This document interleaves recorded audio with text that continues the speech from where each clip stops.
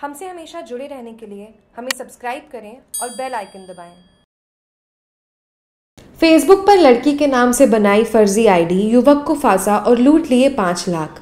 कर्नाटक से धोरी मन्ना बुलाकर मारपीट कर लूटा, वसूली किए 5 लाख की फिरौती। फेसबुक पर लड़की के नाम से फर्जी आईडी बनाकर युवक से दोस्ती करने और मिलने के लिए बुलाने, फिर लूट कर 5 लाख की फिरौती वसूलने के मामले में धोरी मन्ना थाना पुलिस ने मंगलवार को मुख्य आरोपी को गिरफ्तार कर वारदात का पर्दाफाश किया। वहीं पुलिस अन्य आरोपियों की तलाश में जुटी है।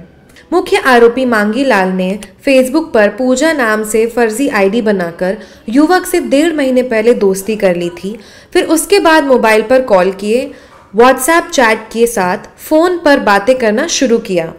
उसके बाद आरोपी ने अपने साथियों के साथ मिलकर युवक को लूटने का प्लान बनाया। आरोपी ने युवक को व्हाट्सएप पर मैसेज भेजकर मिलने बुलाया।